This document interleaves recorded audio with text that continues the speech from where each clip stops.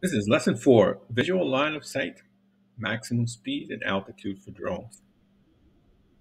In this lesson, we'll talk about the visual line of sight operations, maximum upgrade speed and altitude for drones, and visibility and cloud clearance. We'll also finish up with a recap. Let's get started. Visual line of sight. Visual line of sight pretty much means keeping your drone in sight no matter where you are. Imagine you're in a park and you're flying around. There's a lot of different obstacles, a lot of other people that may be trying to enjoy their time. You just have to be considerate of flying your drone, whether it's trees, light poles, dogs, birds, all different types of obstacles that can cause collisions or incidents. So just be aware when you're flying your drone, you keep an eye on your drone at all times. Most of us, we may get caught up looking down at our screen and not really paying attention to our surroundings. Speed. We're going to talk about the maximum speed of flying your drone. Ready and steady is a good saying to keep your drone at a steady pace, not too fast, not too slow, but it depends on the obstacle. The maximum ground speed for drones, make sure you pay attention to this one, is 100 miles an hour, 87 knots. That's a lot of speed that you'll be flying, so you may be able to correct any movements with your drone, but the higher you speed, the less likely you're able to control it. So make sure you fly at a different speed to make sure you're staying safe. The maximum altitude. So this is a tricky one. The maximum altitude you can fly your drone legally is 400 feet, but that depends on the obstacles in the way. It depends on your terrain. But the most important guideline is to remember stay under 400 feet above ground level. What is above ground level? It depends on your terrain. You can be in a mountainous terrain. As long as you stay above 400 feet from your takeoff point, is a reference that you can watch your height. Doesn't matter if you can go up to 400 feet. There may be a lot of other obstacles in your way you have to navigate. But the key takeaway of this slide is the maximum altitude usually is below 400 feet. Always check your local regulations to stay within safe altitude limits. Visibility. It may be a sunny day. It may be a foggy day. So visibility plays a big factor in drone operation. Ensure that you know the weather and the time of day that you plan to fly.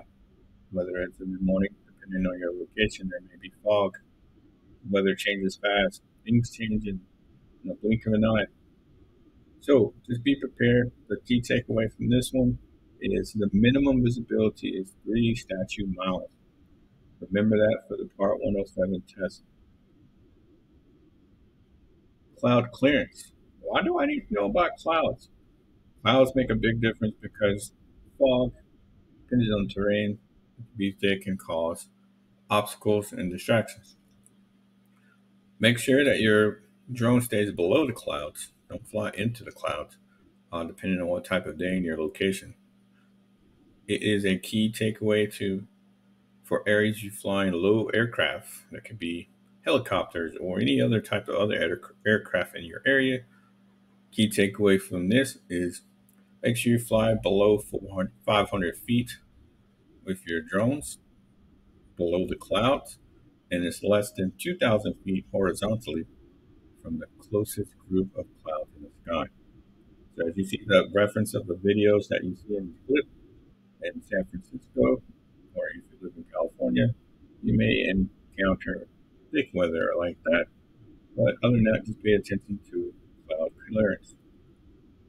Weather awareness. When we're talking about clouds, also you need to be kind of like a weatherman to know about strong winds, what the weather's going to be like for today with the forecast, and thunderstorms and lightning. When you're flying a drone, you have to be prepared to fly on the ground as much as the airport pilots that fly commercially. So be aware of weather awareness. Other than that, let's do a quick recap of what we covered today. Plan your drone flights with visibility and weather conditions in mind. Stay under 400 feet above ground level for your drone.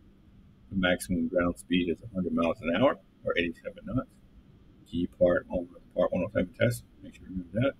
Also, maintain minimum visibility of 3 statute miles. Remember that for the Part 107 test. Fly 500 feet below the clouds. Remember that for the Part 107 test. And also, stay flexible and adapt your flight plans according to ensure safe and successful drone operations. Be safe. Other than that, that's a lesson wrap of lesson 4. Congratulations on your drone journey. Don't hesitate to reach out. I really thank you for your time. If you made it this far, continue to watch on, and I'll give you all the tips and tricks that you need to be successful drone pilot. And I thank you and see you in the next lesson.